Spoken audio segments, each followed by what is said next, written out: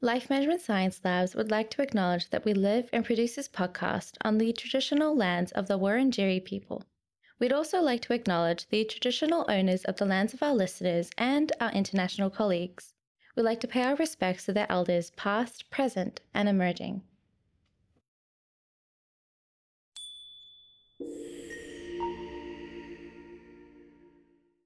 Hey everyone, and welcome to Raising Parents, the Parenting Science Insights podcast, produced by Ellen Massell, the Life Management Science Labs. We are champions of life management science, providing structured insights informed by science and inspired by practice on key aspects of conscious living. Each week, we bring you scientific and practical insights on each element with the expert knowledge of professionals in the field. I'm your host, Dina Sargeant. Let's get started. Hey guys, and welcome back to another episode.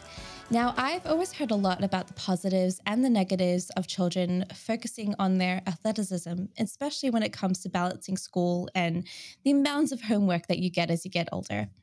But having an interest in athletics, I've recently learned helps in the developmental growth of children. Now, we're joined today by an individual that is internationally recognized in the psychology of sport and parenting, Dr. Jim Taylor. Thank you so much, Jim, for joining me on the show today.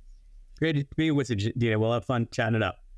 No, I'm excited. I was reading about you, the extensive amount of experience that you have, not only in dealing with parents and young athletes, but also athletes themselves. And it's very impressive in the different kinds of sports that you've consulted in.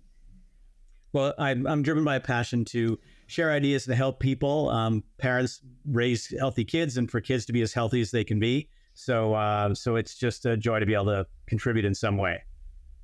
So as a psychologist, and that is your trade, I'm assuming, your professional career.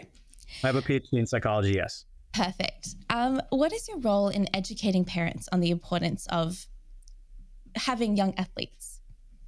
Well, first of all, I think it's important to realize that parents have a huge impact on their kids in terms of their athletic life as well as their overall personal development.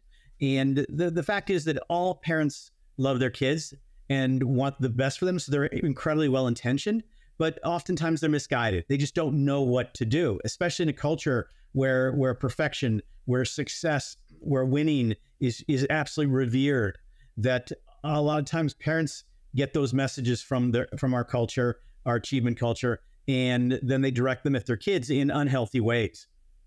So a lot of what I do with parents is help them take that love, those good intentions, and their desire to help their kids become successful, happy people with good relationships, and show them how to do it, and also show them in ways that they're not helping. Perfect. Now, what has been the most common frustration a lot of parents sort of convey to you about young athletes? Yeah, I think it's every parent thinks their child has the capacity to be a world-class or professional athlete. In fact, a number of years ago, there was a survey done that asked parents of high school varsity athletes, that means very good young athletes in high school, 9th through 12th grade, whether their kids would become professional or Olympic athletes. And 26% said yes. Now, wow. In reality, statistically speaking, if you take a decimal point and add a bunch of zeros to the right, and then add a number, that's the real likelihood. So it's incredibly unlikely that your kids are going to be really successful athletes. In fact, a very small number compete in college, which is something a lot of kids in the U.S. aim for. Much less being on a varsity team in high school. And so the chances of becoming a great, successful athlete, very, very slim. And but of course, again, every parent thinks their kid is the most talented, the most beautiful, most intelligent kid in the world. Statistically speaking, not all of them can be. And so a lot of what I do is help ground parents in reality. And also, what I really try to emphasize is that by doing things that take the pressure off of kids, actually helps them become more successful. Because so often, parents' pressure, expectations, as well as our culture, our achievement culture's expectations and pressure, is like putting on a 30-pound weight vest on a kid and then asking them to go out on the field, the course. So just imagine a child, they're on the sidelines of a soccer pitch, and they're made to put on a 30-pound weight vest. How are they going to feel? Weighed down, heavy, sluggish. How are they going to perform? Well, clearly not well. And so that's what happens when unhealthy attitudes, beliefs, expectations, and pressure are put on kids. Again, parents are well-intentioned. They think they're helping their kids become successful, but they're not. They're actually interfering with the process. So a lot of what I do is getting parents to step back and really understand what will help their kids become successful, but also what will help them become happy. Because my first parenting book from many years ago was called Positive Pushing: How to Raise a Successful and Happy Child. And in the book, I talk about how when parents have kids, it's almost like they're at the supermarket. They can get into one checkout lane, either the success checkout lane or the happy checkout lane, but they're like separate checkouts. You can't have both. But in fact, what I try to convince parents of is that that being successful and happy are mutually inclusive. You can't be successful without being happy, and you can't be truly happy without some degree of success. And so it's a matter of finding that balance between encouraging kids, pushing them in positive ways, while also not putting so much pressure on them that not only does it interfere with their ability to be successful as athletes, but it also takes away their happiness, and also it hurts the relationship with parents. Because I've seen many kids over the years who they hated their parents because their parents were pushing them, even if they were incredibly successful. They didn't have a relationship with their parents. And for me, that's an absolute tragedy. You know, it sounds like the pressure, there's either pressure to play a sport or to not play a sport, especially when it comes to, especially in the US, from what I hear. Obviously, I'm not in the US, but sort of seeing how the US is based, and when they talk about the amount of scholarships that go on, like sports scholarships and different, like the amount of pressure that puts on a child and parents to succeed in either athleticism or any other field, there's going to be that much of relationships can be, like you said, tarnished and sort of ruin the relationship between a parent and a child. So it seems like there's a lot of pressure to do well rather than to really enjoy what they're doing.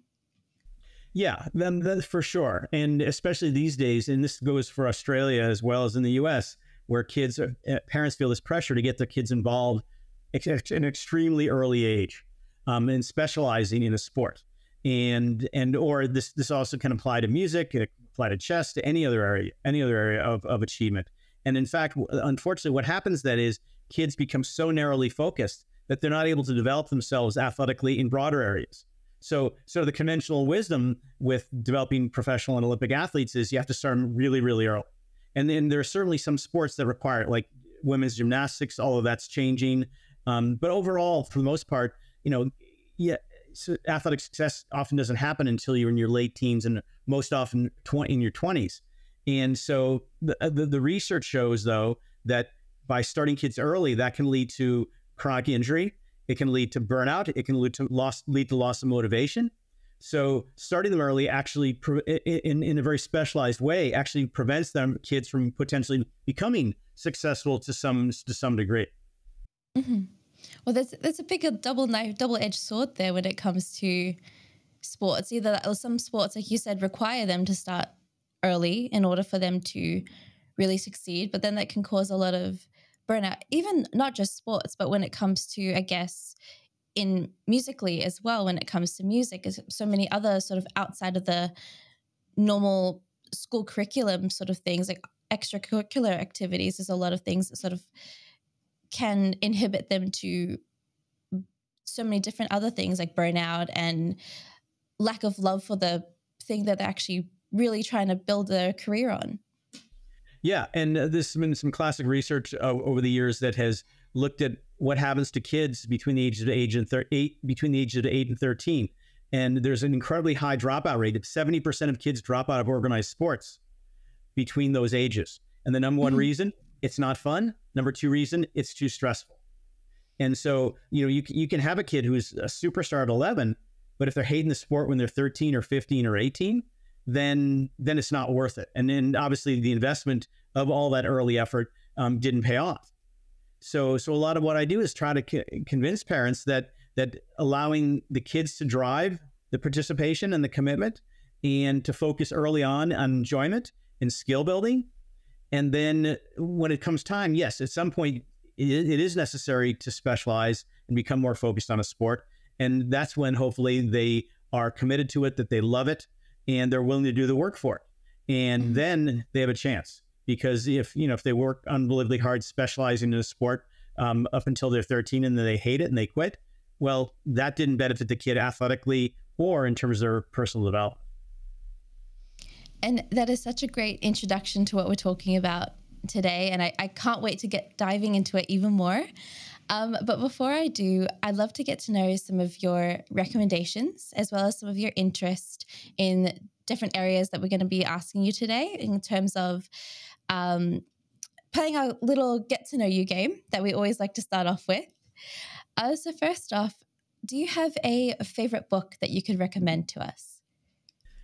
Oh boy, I get asked this question, and I tend not to read other people's work because I've written 19 books and 5 parenting books, and so I want the books that I write about to be my ideas. So there are wonderful books out there, but I feel kind of bad that nothing particularly comes off the top of my head. Okay, well that's fine. You could recommend one of your own books as well if there's one that fits the topic today. Well, one that fits the topic, there are two. One is called Raising Young Athletes. That came out maybe 5 years ago. And then my most recent one is Train Your Mind for Athletic Success. It's about how to train the mind to help athletes achieve their goals. Oh, perfect. Well, it sounds like a very very well focused book for today. It does, I think so, yes. Now, when it comes to podcasts, do you have a podcast that you have recently enjoyed? No, I don't listen to podcasts. I'm on them a lot, but I don't listen to many podcasts. I don't have the time. Okay, yeah, fair enough. Now, for role models, do you have a role model that you look up to? No. Okay, that's fine. Well, that is pretty much the get to know you question. So that's totally fine. Don't worry, I should have prepped you before that when it comes to that. But that's all fine. So we're going to get started with the interview. So I know that everyone has a very different understanding as to what parenting and being a parent is. To your definition, how would you define what parenting is? Yeah. Well, first of all, an interesting thing that's happened over the last 15 or 20 years is that parent used to be a noun. You were a parent. Now it's become a verb, something you do, you parent. And that's really changed the dynamic because, in my generation and past generations, parents didn't think too much about raising their kids. They just sort of did what they did. And there was good stuff about that, and there was not so good stuff. But now there's so much pressure on parents that they have to raise their kids a certain way. And if they don't, and the problem with parenting is you get overly invested in it. So how people will view you as a person is determined by how your kids are. And so the challenge there is that there are a lot of things that parents can't control. And there are a lot of influences on kids other than their parents, whether it's peers, coaches, teachers, popular culture, the internet, social media, as well as genetics. And so it puts a lot of parents on pressure. And so it puts a lot of pressure on parents to be awesome parents. But the reality is that a lot of what kids become is out of our control. Now, there are certainly a lot of things we can do, but fundamentally, parenting involves loving your kids, teaching them respect and compassion and empathy and joy, and helping them become the best versions of themselves. And that's really what it boils down to. And you don't have to try that hard. And the harder you try, often it backfires, because what happens is when parents become overly invested in the sports kids participate in the grades their kids get at school, in how they look and how they dress, then what happens is then if kids don't live up to those expectations and those beliefs and that investment of parents, then the kids feel like they're inadequate, and the parents are often angry and frustrated. And so, yes, of course, you need to care and love about your kids, but you don't want to care too much to the point where how they do is seen as a reflection on you as a person, and then you're worried about being judged. And so it's a tricky balance, but a lot of it is not what you do specifically. It's just who you are. And if you're a loving, caring, supportive, positive person, then you're going to pass those attributes, those values and beliefs onto your kids. But if you're talking about, wealth and power and status and physical appearance and grades and results all the time, you're going to pass that along to your kids as well. And that kind of focus isn't healthy, because it used to be that in our culture, mostly sent good messages to our kids. And so parents were supported. So even if parents didn't always send the best messages, they got healthy messages from others and other institutions. But now, because of the internet, social media, it's all about money and appearance and so on, that parents have to try harder. And it's exhausting. And so a lot of parents, either they just give up because it's like nothing I can do matters, which might be a good thing in some cases, or they try to fight harder against it. Mm-hmm. And unfortunately, then that becomes a burden on the child. So what do you think that expectant parents need to be aware of through their transition to being a parent? The best things for parents to be the best parents they can be is to be happy with themselves. And so I'm a big believer that if you have kids, get into therapy, get into counseling, because we have a tendency to replay our own childhood. And a lot of us, as we're all human beings, we all have baggage from our childhood, and we will often pass that on to our kids, just like we do genetics, hair color and height and body type and so on.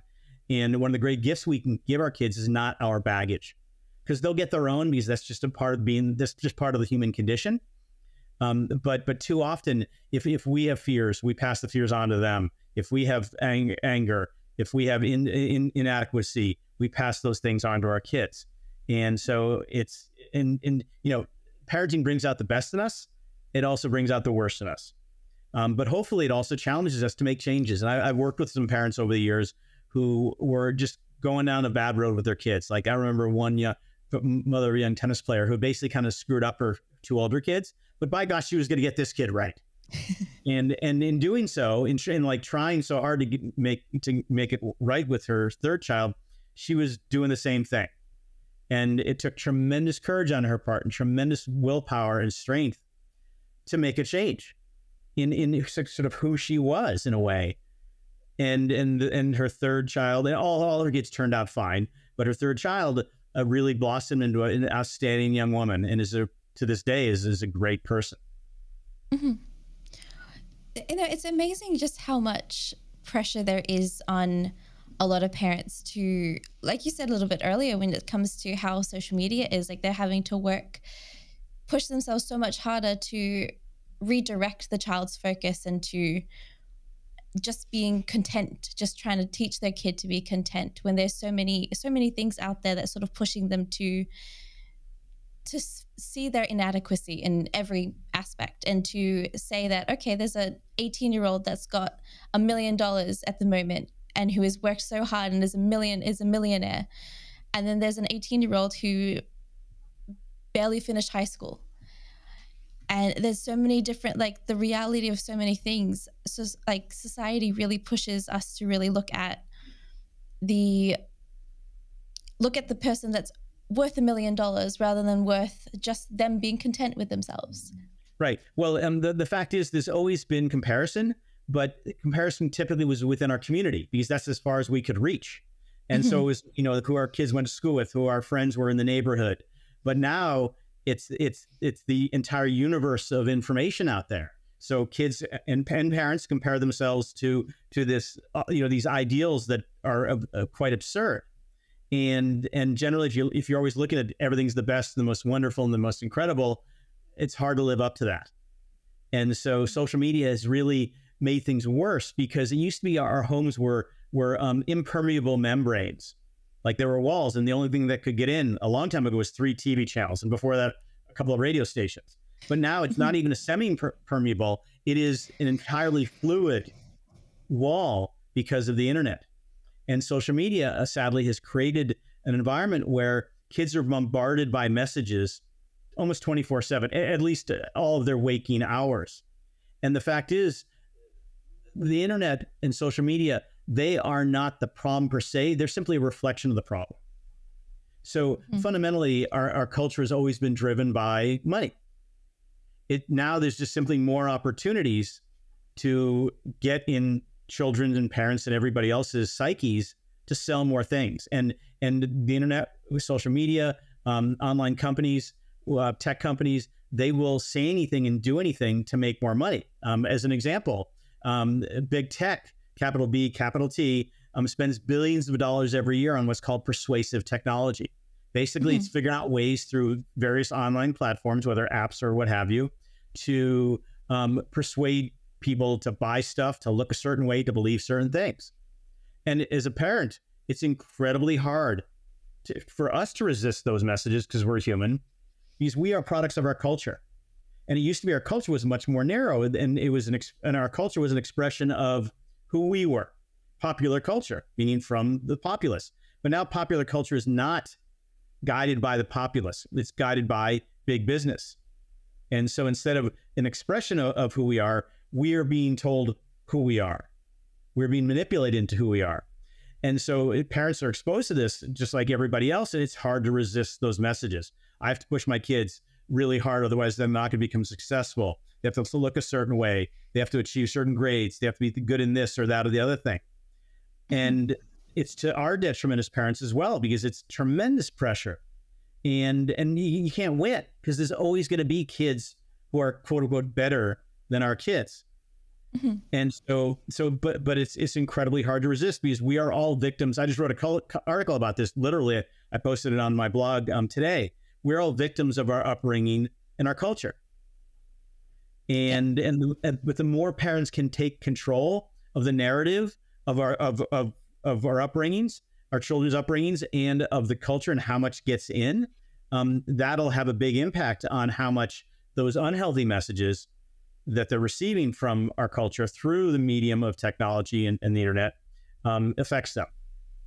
And more than anything, if parents can just raise kids with good values, good attitudes and beliefs about themselves, confidence, the ability to focus effectively, the ability to interact with other humans, and because obviously with the internet and with the pandemic and remote teaching, everything's become through a screen. And that misses out on a lot of really important things. And there's some early research, and certainly a lot of teachers and coaches and parents are saying, my kid doesn't know how to interact with other people anymore because they're on their screens all the time. Yeah. No, it's very true. And I think it's a big thing, especially even when looking at it with the athletic areas and looking at raising young athletes, there's so many people that for example, if you're starting out as a first-time skier, you see so many other skiers around you that are 10 times better than you are. But you see them as, you get so distracted in trying to be like them that you forget about your own technique, you forget about your own sort of development. And when it comes to those kind of challenges, what are some of the other challenges that parents most commonly sort of encounter when trying to raise young athletes and trying to make sure that they're enjoying the sport that they're choosing? Yeah, it's being constantly bombarded by messages from professional sports, from Olympic sports, from the youth sport programs, from the coaches. Because youth sports used to be about fun and physical activity and teamwork. Now I call it the youth sport industrial complex. And it's where it's about making money for coaches in sports programs and so on. And again, this goes back to messages. They're constantly being bombarded with these messages that it's all about winning. And if you're a 8-year-old kid, a 10-year-old kid, a 15-year-old kid, it's hard to ignore those messages. And at the very least, parents need to counter that and just say, no, that's not true. Because if parents buy into it, the kids are done. Because the most important forces in their lives are going to be telling them, if you're not winning, if you're not the best, then what's the point? You're a loser. And then youth sports become a source of pain and stunted development and disrupted personal growth. And it's not only not beneficial, but it's actually destructive. So when it comes to those challenges, how can parents sort of even just acknowledge and address the fact that the child is sort of a little bit more focused on winning than actually enjoying it? How do they sort of manage those expectations of not only what they want, but what their children want? Yeah. And this is why it's really important to be self-aware and mindful as you raise your children. Because again, early on, we get these messages about how we're supposed to be as parents. And it's kind of impossible standards to live up to. But again, that's what social media and the internet are telling us. And so it's really important early on in kids' development for parents to sit down and go, okay, like, what's really important to us? Why do we want our kids to participate in sports or whatever domain it might be? And to identify the values behind it. Because for me, values are like armor in a family, because values are basically things that we believe are important. And that which we believe is important, we tend to prioritize in terms of our time, our money, and our energy. And so if you're bombarded with these messages that it's all about winning and success and being the best and making a lot of money and being famous, if you buy into that, your kids are they're in trouble. But if as your kids get involved in youth sports at a young age, and usually these days in the U.S., I mean, kids are playing little soccer and lacrosse and all these other sports, at 5, 6 years old. And don't even get me started on 8-year-old traveling soccer teams. That's just the epitome of absurdity. But it exists. And so if parents, as they begin this process, or even before they begin the process, they can ask themselves, like, so why do we want our kids involved in sports? Well, we want them to be, we want our kids to be physically active. We want them to be challenged. We want them to build resilience and learn how to deal with failure and disappointment. We want our kids to learn how to work well with others. And we also want our children to be passionate about their sport. And so if those are the fundamental values that undergird a child's in entry into youth sports, then that's going to lay a pretty good foundation. But that's an ongoing conversation. It's an ongoing process, not only in terms of the messages parents send to their kids, but also making sure that we live that. Because, do as I say, not as I do. So if you have a parent saying it's all about fun, but you have a parent plays some sport, let's say, and they get super frustrated and they're throwing their bat or they're kicking the soccer ball, they're so angry, the messages of what you do comes across much more powerfully than what they say. And then making sure that the kids, as they get more involved in the youth sport pipeline, that they're in programs, youth sport programs that actually support what you believe. Because there are plenty of youth sports programs that are really all about, if you go to their website, it's like, we'll make your kid a champion. We'll help your kid become get a college scholarship, whatever. But there are also others out there that really emphasize balance and thoughtfulness, and sports are a part of life, not life itself. And so you need to create a community around your kids, youth sport programs, other parents of young athletes who have the same kind of values. Because again, it goes to messages. If kids are constantly being bombarded with unhealthy messages from everybody else, the parents' messages will probably break down and fail. And that's something that has to be shepherded through. And then as your kids get more and more immersed in youth sports. And then, of course, as they get older, as maybe they get to be 10, 11, 12, heading into teenage years, and you're able to then talk to them about these issues and have them start to get them thinking about what are healthy values. Why do they get involved in sports? Here's a quick example. So I work with a world-class athlete in sport and who's been struggling the last couple of years. And he said, I wish I could just play the way I did when I was a kid. And that was a really profound message for me, because you think about, why do kids play sports? It's because they're fun and they get to run around and it doesn't matter that much. But all of a sudden, and this can happen at a very young age in youth sports, where all of a sudden it starts to matter and it becomes a job. Like, you got to work hard. No, you got to play hard, and you have to put in the time, and you do put in the effort for sure if you want to get good. But there's this shift, and it just sucks the love out of the sport, and that ties in with why so many kids quit before they enter their teenage years. And so, if you can get your kid to expose them to a lot of different sports, and maybe they'll find one that they absolutely love to do, and maybe they want to aspire to be the best. And I totally support that. In my youth, I was an alpine ski racer, And I wanted to be the best ski racer in the world.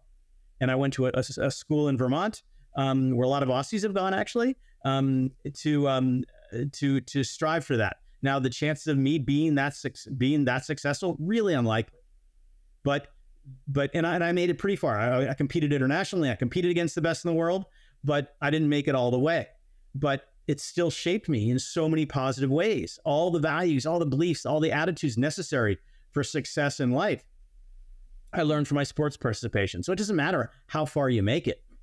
It's, do you have these experiences of, again, resilience and dealing with challenges and adversity and disappointment and so on.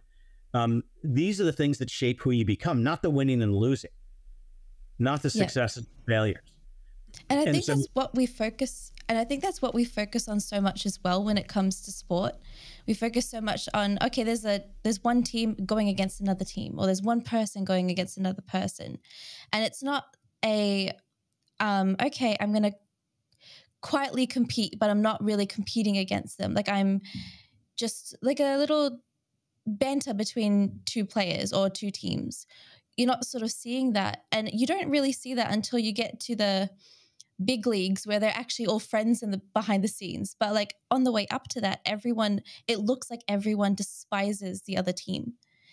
And it's always, I'm going to beat you, I'm going to get you. But when you see, like, for example, when the Super Bowl comes on and you sort of see the team, both sides of the team, all friends with each other at the end of it. They're all shaking hands. They're all really good. But you don't see that until you get to those big leagues and you're watching them and you see how friendly everyone is. So it's like everything is a competition up until you get to the big leagues and you realize everybody's still friends. It's just a little bit of a quiet battle between each side. Yeah, certainly at the highest level of professional Olympic sports, it's highly competitive. But as you suggest, if you see the best athletes competing, they compete on the field or the court or the course or the hill. But often, a lot of them are friends, and they keep that separation. But the fact is, in a way, sports are a zero-sum game. I mean, there are those who make it and those who don't. But again, statistically, the chances of making it are very small. But at the same time, I encourage young athletes to aim high, because you never know who's going to make it. Somebody's got to play in the Super Bowl. Somebody's got to play in the World Cup. Somebody's got to go to the Olympics. It could be your kid. But if you place on them expectations and pressure and all these unhealthy values about competition and winning and so on, it reduces the chances of them making it. And in fact, by keeping it fun, by not allowing parents to become overly invested and just let it be their thing that they're passionate about. Because I've seen kids who become pretty darn successful, but then they ultimately quit because they don't love it. And you have to love anything you're going to devote yourself to, because it is hard. It's physically hard. It's emotionally difficult. It's socially difficult. You're making sacrifices and making choices about how you spend your time. Because if you aspire to be the best, you can't have balance by definition, because so much of your energy is going into your sport. Now, that doesn't mean you can't be successful in school, because we see a lot of athletes who are outstanding students who also become great athletes. But the fact is, the more you and young athletes invest, especially in an early age, in their sport, and where it becomes too much. So I have this thing called the two zone. One of the most dangerous words in sports is a simple 3-letter word, TOO, two. So you want your kids to care about their sport, but you don't want them to care too much. You want it to be important to them, but you don't want to be too important. You want them to give their best effort, but you don't want them to try too hard. Because when they enter the two zone, their self-identity, their self-esteem becomes based upon their accomplishments. But the nature of sports is you're gonna lose a lot. Think of baseball. Baseball is a crazy sport. In fact, it's most, as far as having a career in it, it's like the best. Because think about it. You can be successful only 1/3 of the time. That is, say, bat 300 and make millions of dollars a year. Imagine doing that with house construction or brain surgery. You succeed only 1/3 of the time. That you're not going to be doing what you're doing in those areas if the houses keep falling down 2/3 of the time, or you kill the patient 2/3 of the time. So you have to, in sports, be willing to fail and to be okay with that. Not accept it, not be happy about it, but just go, that's a part of the process. It's part of the journey. And if you talk, I've been fortunate to work with and know many professional Olympic athletes, and that's what they talk about. The lessons learned from failure, the struggles they've been through, the process they went on to succeed, not the gold medals or the $1 million contracts. And so it's really important for parents to be able to maintain that perspective, but it's extremely difficult when all those messages are telling them otherwise. And so because if young athletes can maintain that perspective and have this healthy attitude toward their sports, then they're going to continue to love it. They're going to continue to work hard, and then they have the chance to be great. But again, statistically, another thing that sort of a side thing that's sort of part of at least the American culture is that anybody who works hard can be the best. And it's simply not true. There's an old saying in basketball, you can't teach height. So you might be the best, you might have the best hook shot in the world, but if you're not 6'3" as a woman, and 7'1" in men, you're not playing in the WNBA or the NBA. And so genetics do matter, and you can't just, everybody who works hard can't be experts. So I used to do some work a number of years ago at a tennis academy in Florida, and everybody who went there, they were phenomenal players. And people look at the Williams sisters, the Sharapovas, a lot of these young stars who come up in tennis or in every sport, and look, they worked unbelievably hard and they made it. What parents in our culture aren't willing to accept is that for every one of those who made it, there were probably thousands or tens of thousands or hundreds of thousands who followed the exact same path, started playing at 2 years old, let's say use tennis court as an example. We're on the court hours a day, all through their young ages. And they didn't become the best. Why? Well, either they just didn't have the innate talent.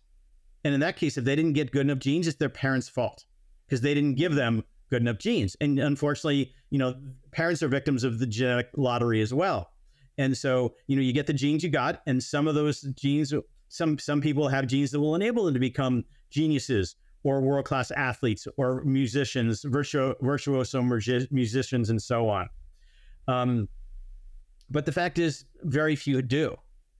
So it's not so clear. Oh, yeah, if you get your kids playing a sport at 2 and you specialize and you put them all the way, are they going to become good? Yes. Very good? Probably yes. But are they going to make it even close to the top? No. Because if you look at, let's say, top college players, these are phenomenal athletes in every sport. But could they touch a top professional? That wouldn't even be close. But again, what's important is the journey, not the outcome. Even though messages from our culture say it's about the outcome. As far as the development of the person, it's their experience of it, the attitudes, the beliefs, the values they take out of it, the habits they develop. That if they learn these lessons early on and they see their athletic experiences, it's an incredibly positive thing that shaped them as it did for me. Then they're going to go to maybe college or find some other path in which they have some aptitude, and they apply those same abilities, those same tools, and they become really successful in some other area. But even then, not everybody can be great at something. Statistically speaking, if you know the bell curve, 93% of people are within one standard deviation of average. Very few people be out at the ends. But it doesn't matter, because if you find something you love to do and you develop some degree of competence at it, it's going to be really satisfying, and you're going to make a decent living in most cases. And and ultimately that's all you can shoot for. And if you do have the genes and you do have the passion and you are willing to work hard, then yes, maybe you can become great. But it's not certainly for parents, not a good financial investment. Better to put it into a good school. Yeah. Than putting them on this road where, again, they might become the best. And if you have the money and you're willing to do that, they might become great. But it's not the way to bet, that's for sure. So when it comes to, I think you mentioned a little bit earlier on the positives of participating in sports. So how does the development of social skills and also the peer interactions during middle and late childhood impact a young athlete's overall sports experience? Yeah, it's huge because the preteen and the teenage years and even younger, it's a time of incredible social development, of figuring out who you are, who you want to be, how you want to interact with people, what kind of people you want to be friends with. And so most kids, they spend their social time in school, but school, they don't choose to do school. They have to go to school, most kids these days, but they choose their sports. They choose their extracurricular activities. And so if they choose a sport that they love to do and they're around other kids who have a similar passion for their sport, that's like armor against the world. And it's especially important these days where so many kids are just spending hours and hours and hours a day on their phones or on their tablets or on their laptops. And they're basically just sitting there playing games or chatting it up or whatever it might be. And so both the physical engagement of the sport as well as the social interpersonal engagement it protects them from the sedentary aspects of sitting in front of a screen. Plus, they're practicing. Social skills are skills. And how do you develop skills? You practice them. And so if you're out in the field or the court or the course and you're interacting with your teammates, both in terms of communication, in terms of playing, as well as how you respond to success and failure together, how you deal with conflict, these are all incredible opportunities to learn how to deal with people. Because if you want to be successful in life and if you want to have healthy relationships, which again, for me, is part of being successful, you have to have those capabilities. But if you don't learn them when you're young, you're not going to have them available when you're old, and you're going to suffer for it for sure. So sports go far beyond anything in terms of developing motor skills or staying physically healthy, or even just feeling good about yourself because you scored a goal or you played well. It also is about interacting with peers. And even sports that are individual, like tennis or golf or so on, you're still interacting with people all the time. It's just not quite the same way of depending on other people like you do in a team sport. And there's so many conversations, and I think I said this a little bit earlier when it comes to parents sort of saying that sports shouldn't be the focus, or there are a lot of parents who think differently, saying that their young athletes sort of pushing. How would you go ahead and encourage the importance of group sports and sort of the participation in sport, even if it's just a small little after school thing with friends even? Yeah. So first of all, sports are an absolute necessity. It's just another path toward where you want your kids to be. If you have a passion for dance, or your kid develops a passion for dance or the flute or chess or whatever activity, all those are great in terms of your personal development.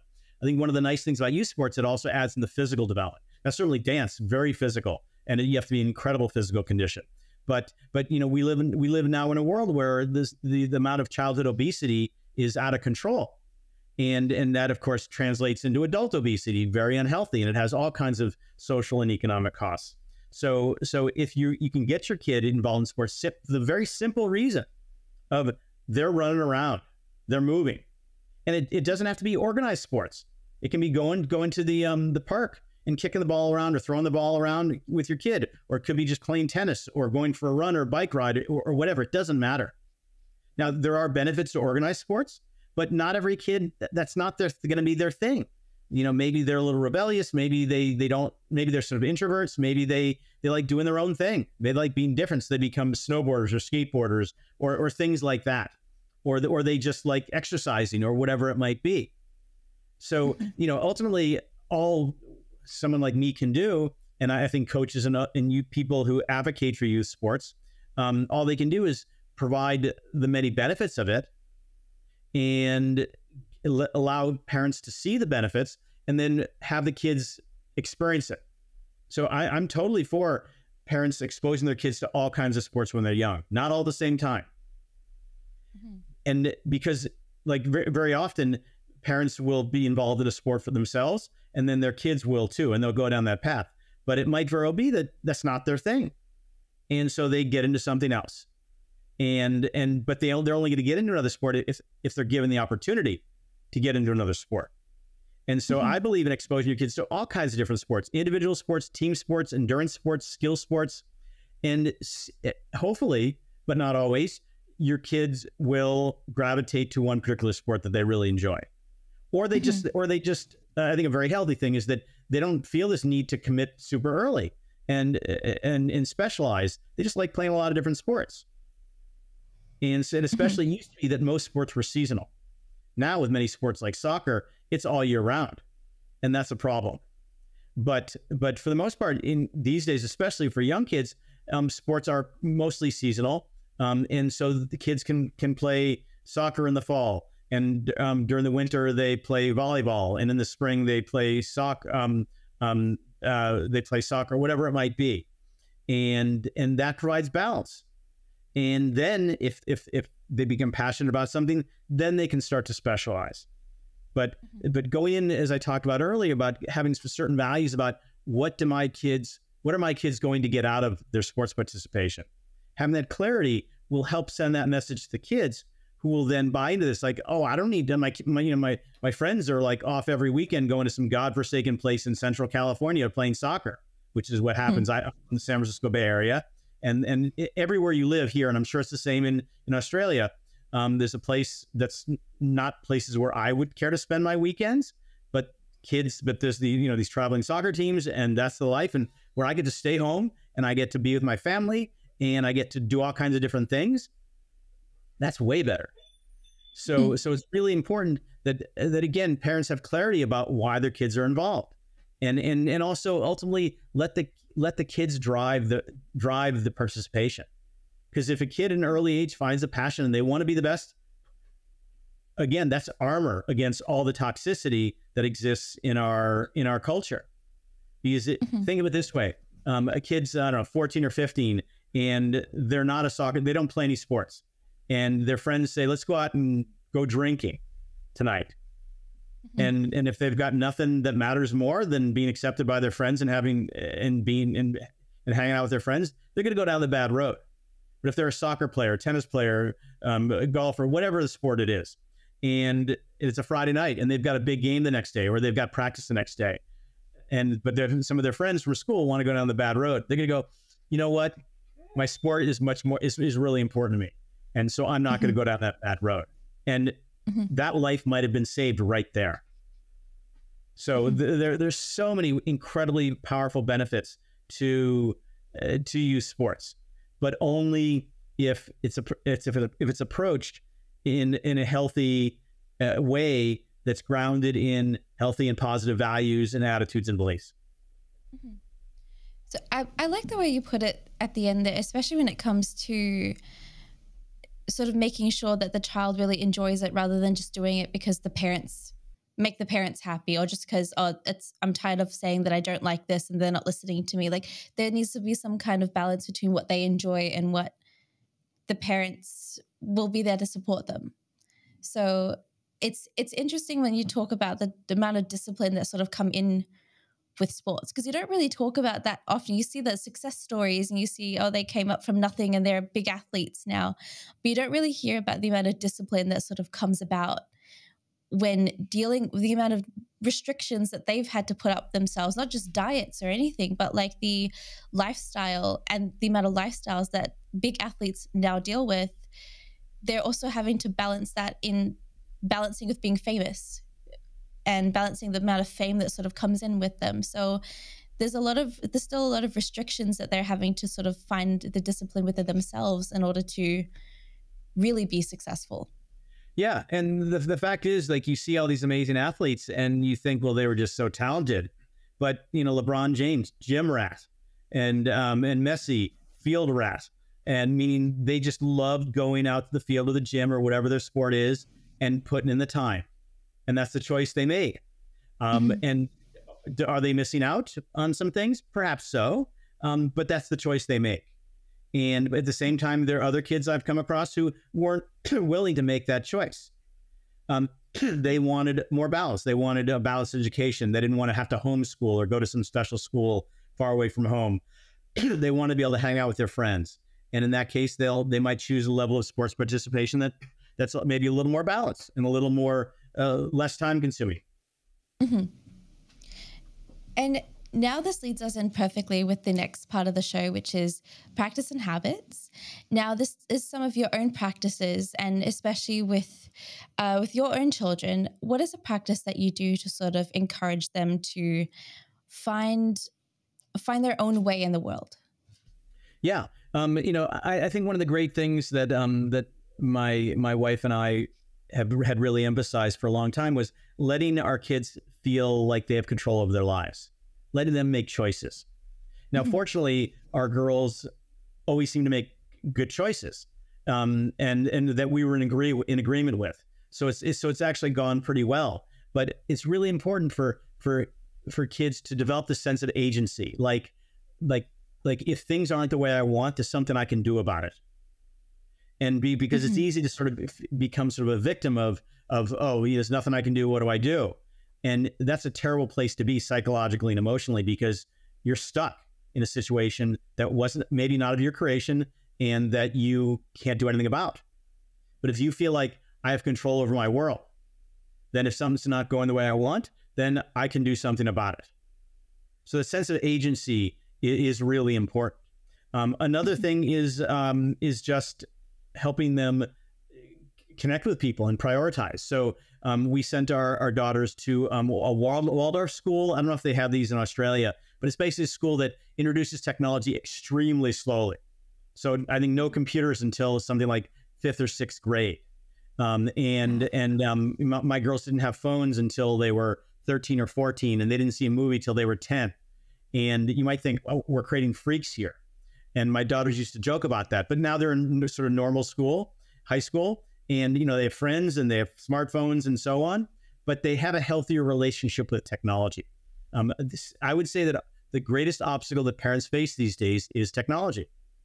And because literally kids and adults, all adults and parents are become addicted to their phones. And I'm not talking about just sort of psychologically addicted, but research has shown that technology has the same neurochemical effect as drugs, alcohol, and gambling. And this goes back to that big tech spending billions of dollars a year to create persuasive technology.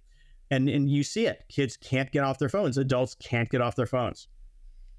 And so it takes a lot of energy and a lot of resistance, because every kid seems to have the latest smartphone, or they've got the Apple earbuds, or whatever the case may be.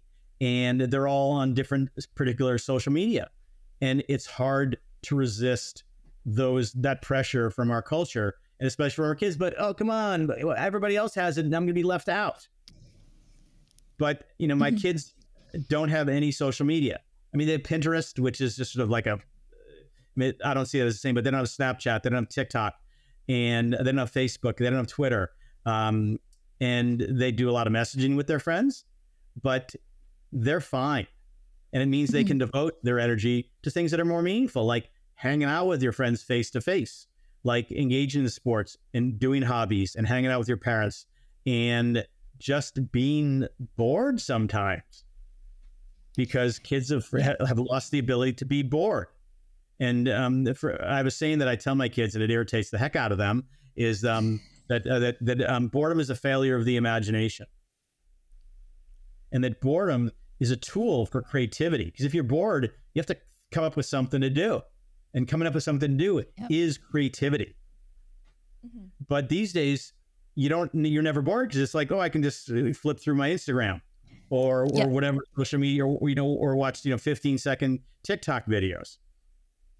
And that is not healthy. Now, trust me, I'm not a Luddite. I'm not anti-technology. I love technology. I'm way into it. And I use it a lot in my work. I use social media in my work. I don't use it in my personal life at all, because I've got better things to do than document to a group of people about like what I'm having for breakfast. I don't think I'm that important. But that goes into the whole aspect of, for kids, that life becomes performative.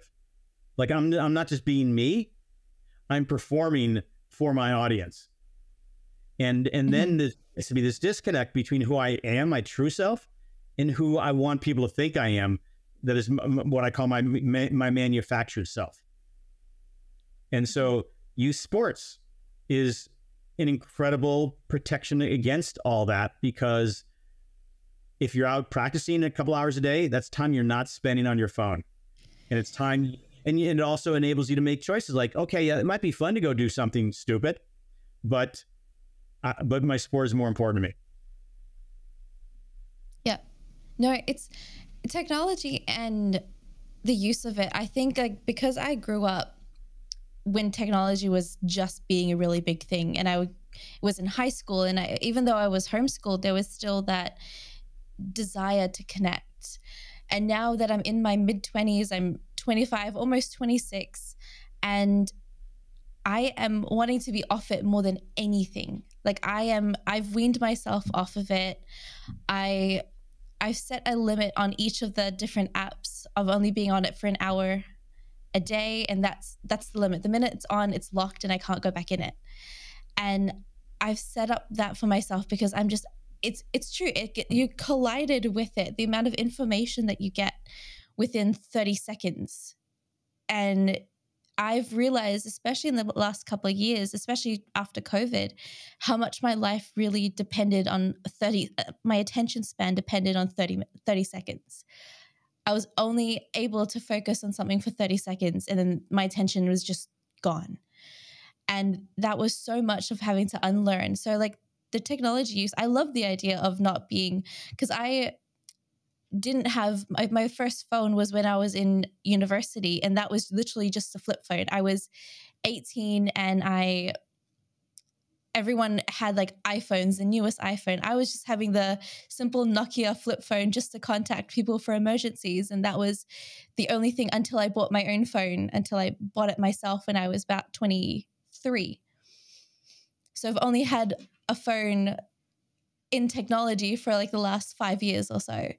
And the amount of, it's been so different growing up, not having that focus and not having, I'm going to, like you said, not posting what I had for lunch every 5 seconds and posting what I'm going to eat for the rest of the day or what my new outfit is. Like I grew up happier without it. I can definitely see the benefit of not having it growing up, because it was so much easier to grow up without anyone else's influence that were negative.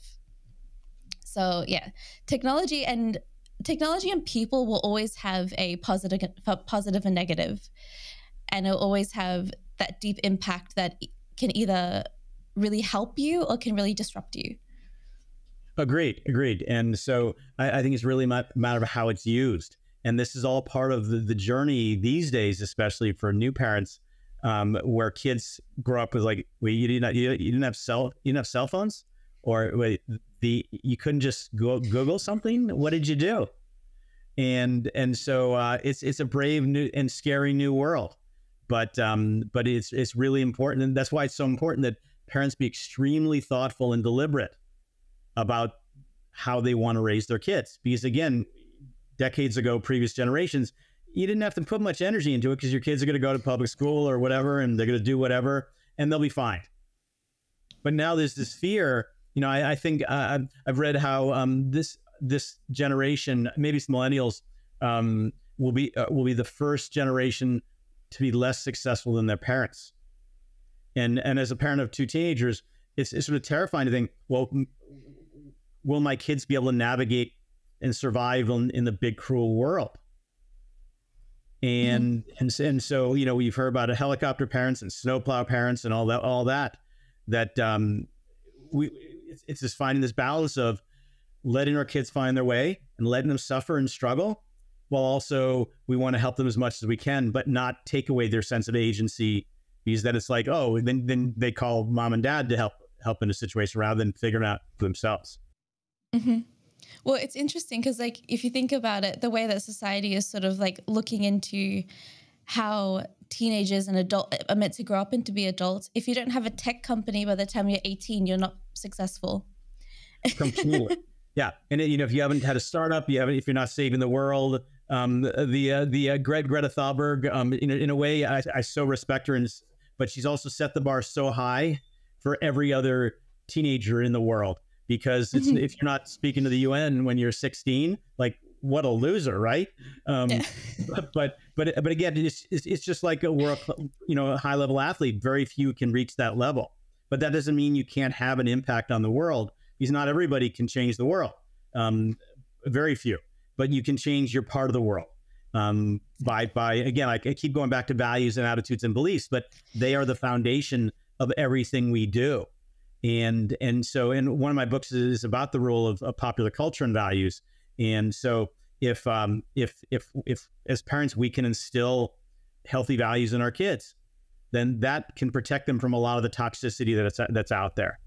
Mm-hmm. But if we capitulate to all those toxic messages, our kids are doomed. Yes, no, I completely agree. And I think there's so much that we can learn from even taking our own phones away for a little bit for 2 days and see if we can survive without it. And I love the idea of really summing up the way we did when it talked about the importance of finding those skills and finding what you're good at, also finding the amount of discipline that sort of takes place within athletics. And it's been amazing actually talking with you. And I want to thank you so much, Jim, for joining me on the show today and for sharing so many different life skills that are really important for not only young athletes to know, or kids who are wanting to go into athletic activities, but also parents who are also trying to find their balance between encouraging and pushing. So yeah, thank you so much again, Jim, for joining me on the show today. It's been a great pleasure. I've appreciated talking with you and sharing my ideas. Now, if our listeners want to find out a little bit more about you, is there a place that they're able to go to? Yes, actually, there's this thing called the internet, and of course, I have a website, drjimtaylor.com, drjimtaylor.com. I have on there probably 95% of everything I've ever written is on there, free, and I've got a blog with all kinds of different topics. I'm also on Facebook and Twitter and LinkedIn and Instagram, and so I usually post articles on everything related to sports and parenting and a lot of other topics a couple times a week. So people can find me there and reach out to me there as well. Oh, perfect. Well, I'll definitely have those down in the link below for everyone who wants to access it easily, and definitely go and check out some of Jim's work. I've read some of it and it's actually really good. And I love that it's very thought-provoking, a lot of what you've written, and I absolutely loved it so much. So yeah, thank you again, Jim, for joining me on the show today. My pleasure.